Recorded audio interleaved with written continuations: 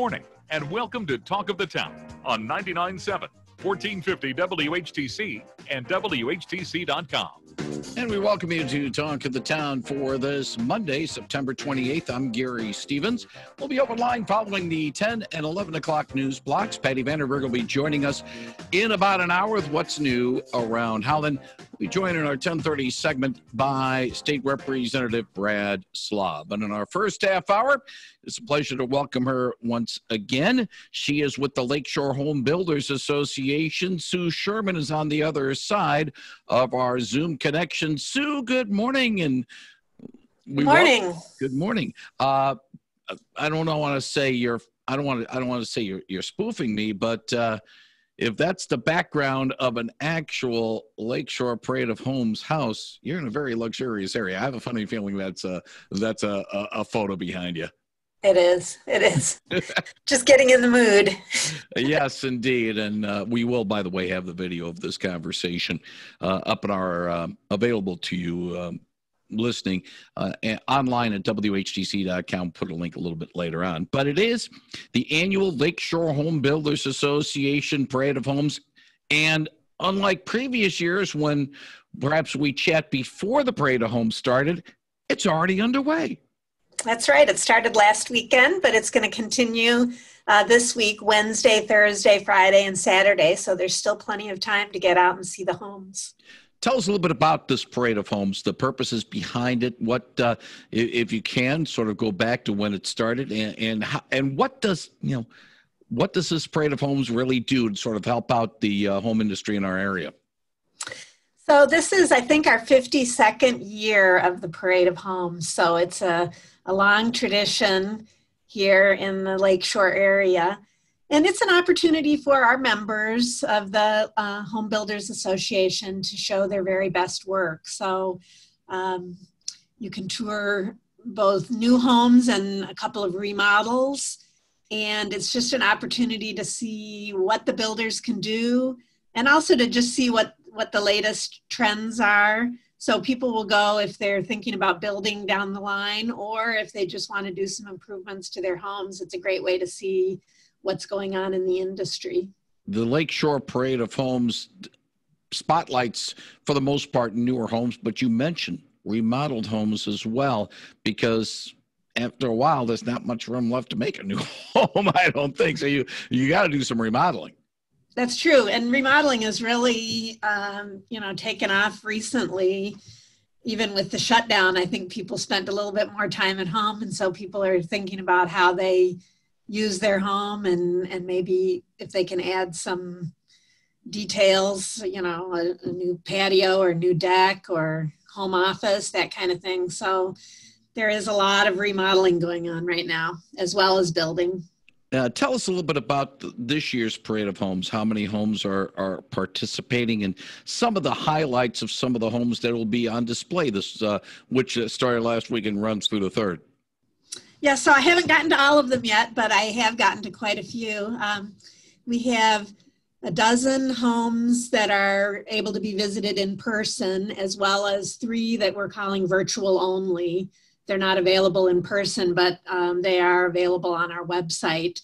And this year, something new is that all of the homes have a virtual element. So people have the opportunity to come in person, but if maybe they're not comfortable with that, they can go online, and it's like a 3D dollhouse that you can literally click through on your computer and explore, walk through and check out each of the rooms. So that's something that we've had in the past, but not every home opted to do that. This year, all of them have the virtual element.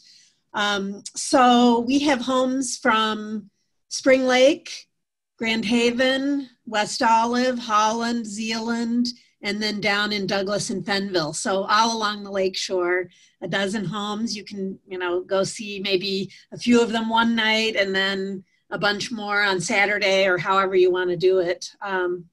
But there's a wide variety of price points, as well as condos. Like I said, there's a remodel in there. So there's lots of different options to look at and something for everyone to enjoy. It sounds as if, to use the old chicken salad analogy, Sue, is the fact that during, obviously, the COVID-19 outbreak, a lot of things have either been put on hold or become virtual. And yet, to a certain extent, maybe it's a blessing to a certain extent for the Lakeshore Home Builders Association, because by now making this a virtual event, you might be able to get more people involved than just actually, trying to get them through all the houses in person.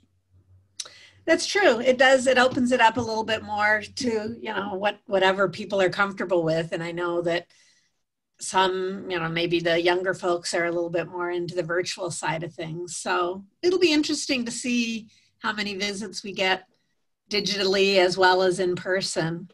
But, it's nice because it's something that is able to go on and happen. Of course, it was delayed. We normally hold it in June. But this has been a really nice experience so far this past weekend. Lots of visitors and people enjoying the parade in person. June as opposed to September/October. Obviously, the Home Builders Association, you want to try to get people to buy houses, and a lot of times it's a little bit easier to buy in the summer because it's a little bit easier to move. But yet, by the fact that you have to have it delayed, what does that do in terms of trying to stimulate not so much sales of these particular homes, but also try to spur sales of homes in general? Well, builders are super busy, so people that want to build need to be thinking fairly far in advance anyway. So, timing, it doesn't really matter. It's more of a long-term situation where folks can think about what they would want to do if they wanted to build their own home. So, it's something that people need to start planning well in advance. We're talking with Sue Schurman. She's with the Lakeshore Home Builders Association about the Lakeshore Parade of Homes going on through October the 3rd. A little bit of a respite right now. It'll resume on Wednesday with the hours, and I'll do the nuts and bolts for you, Sue, on this. 1 to 6 o'clock on Wednesday, 6 to 9 on Thursday, 6 to 9 on Friday, and 1 to 6 on Saturday. $15 for the personal tour, but is that also charged for the virtual tour as well? No, the virtual tour, there's no charge. Okay, so therefore, this is not like, we're going to make this now virtual every year. No. Lakeshore Home Builders Association, there's some, some costs, some overhead that needs to be taken care of, and that helps with the overhead as well. And you got some fine sponsors as well. Tell us a little bit before we go much further about the award winners. The 2020 Parade of Home Awards winners came out over the weekend for Best Curb Appeal, Best Kitchen, Best Owner's Suite, and a Vision Award as well. Yes, so one of the elements of the parade is the Judged Awards. We also have the People's Choice Awards, but of course that has not been announced yet. But the judges go out when the parade first opens and score the homes. And so those are, really sought after awards that the builders like to receive. So there was 2 price categories this year because of the number of homes. Sometimes we break it up into more categories than that, but Lee Allen Homes, home number 1 in Spring Lake, won for their price category. And then home number 8, which is a Meisty Homes in Holland, won for their price category. So it's just fun to see, who wins those judged awards. As you mentioned, there's Best Kitchen, there's Best Curb Appeal, there's Best Owner's Suite. And then there was a marketing award where they showed that they made the home to someone's lifestyle. So we call it the Vision Award. Having a little bit of background, not myself, but my son's mother was involved in timber frame homes, worked for a company that made homes, out of logs, which is something unique in the sense that it's not something regular. It's not something that you would normally see. Sometimes builders need to think outside the box for some of their home ideas there, Sue. Oh, yes. And it's fun to see the different trends as they come out, different interior design trends or colors. So this year, a couple of the things that I've seen is in the kitchen or even any kind of cabinets, sometimes they'll do now 2 different colors. So maybe the bottom is wood and then the top is white or a color or something like that. That was an interesting trend that I've seen. A lot of clean open lines, but then warm elements to bring in the warmth to the home. Wallpaper is back in style, and usually in a smaller space, maybe a powder room or just an accent wall. Accent walls are very trendy right now as well, whether it's shiplap or a different color on the wall or some other texture with the trim. So we saw a lot of that out there. So yeah, it's really fun to see all of the different designs and how the builders use their unique abilities. You mentioned wallpaper, Sue Schurman. Hopefully that wallpaper is just regular muted things. It's not like the 1970s sort of velour wallpaper that my son's first house had. He had all sorts of problems trying to take that down. Let's just say there are some trends that we don't need to see repeated. That's right. That's right. But it is funny, what comes around goes around. So it is interesting to see. But yeah, they're generally, like I said, in a smaller space, just as sort of a pop of curiosity. Yeah. 395-1450 if you have a question about homes with Sue Schurman. She is with the Lakeshore Home Builders Association. Again, the Parade of Homes continuing till October the 3rd. More information, by the way, we'll put a link to the Lakeshore Parade of Homes. We put the description of this podcast on our website at whtc.com so you can get more information about this as well. If you got a question for Sue, we'll take it at 395-1450. Good morning. You're on the line with Sue Schurman. Hello, you're off the line. 395-1450, 395-1450. Just want to remind you, we will be open line after the 10 o'clock news. So for those of you who wanted to call and chat without listening to the radio beforehand, gotta listen to the radio beforehand to be able to be with it, as they say.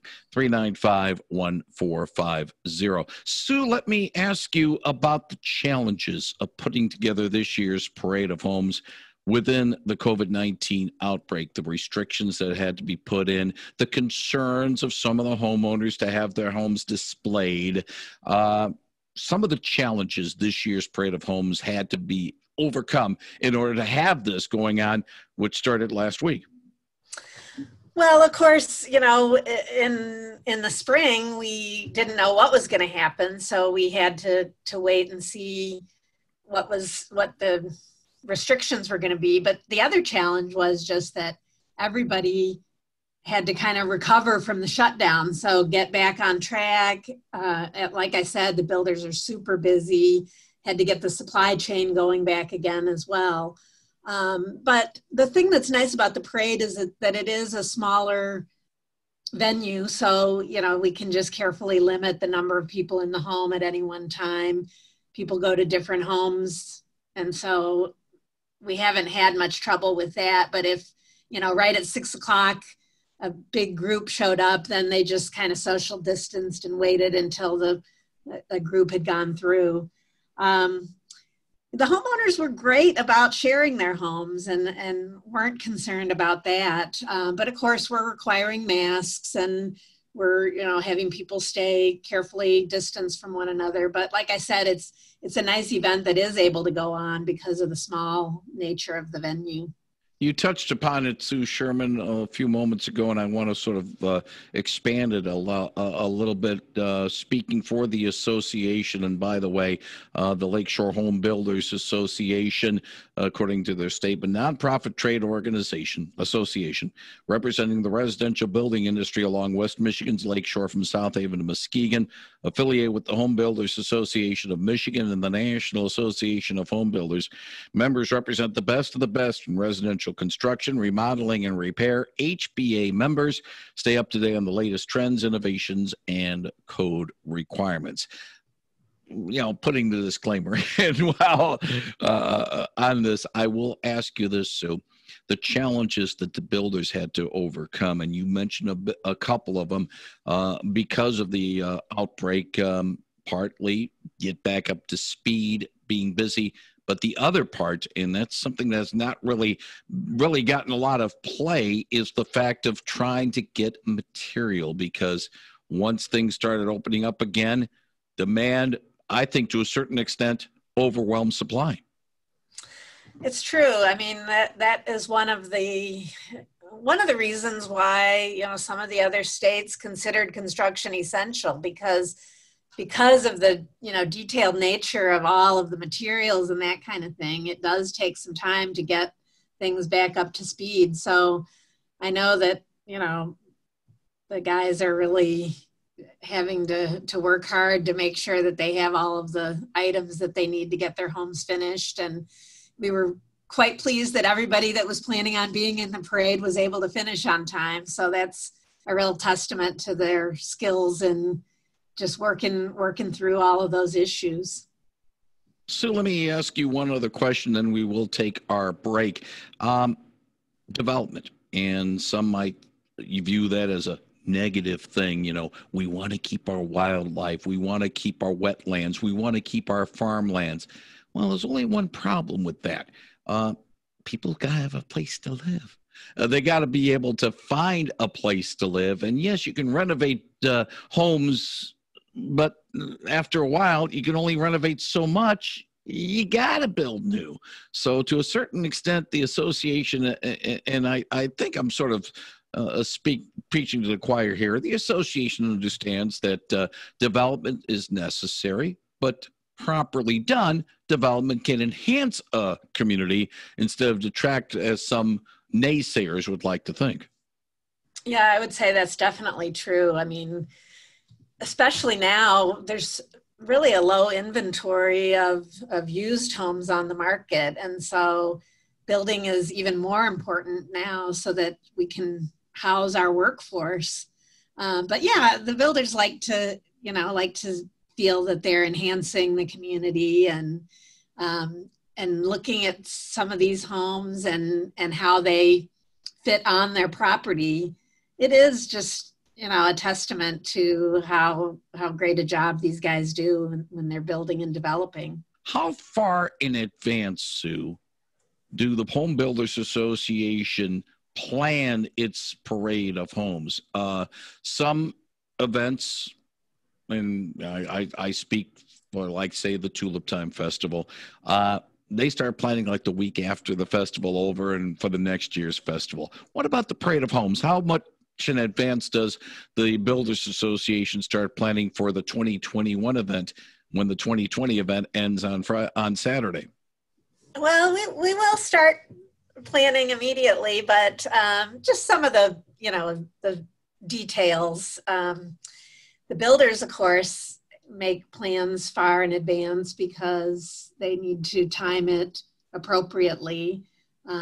We like for the homes to be unoccupied, so builders that like to plan each year, they probably already kind of are thinking in their mind which projects they'll put in June. We have a committee that works on the parade, so we will meet right away after it's over and just think if there's anything that we want to do differently. And then the actual details of who's going to be in the parade, we do that just a couple of months in advance. So there's a little bit of a lag there. We start planning and then we kind of wait for things to break. So what goes into the decision-making of which homes to spotlight for a parade of homes? The builders basically decide if they would like to enter or not. And of course, everyone that's in the parade is a member of the Home Builders Association, but they make the decision as to which homes they'd like to put in. They make the decision, and, do you have to have a certain, baseline minimum or maximum of homes involved? You don't want to have so many that people just can't see them all in the short period of time, but you also want to have more than just one or two. Right. I was very pleased to have 12 in person plus the 3 virtual this year. I think that's a nice number that you can actually get to all of them. But of course,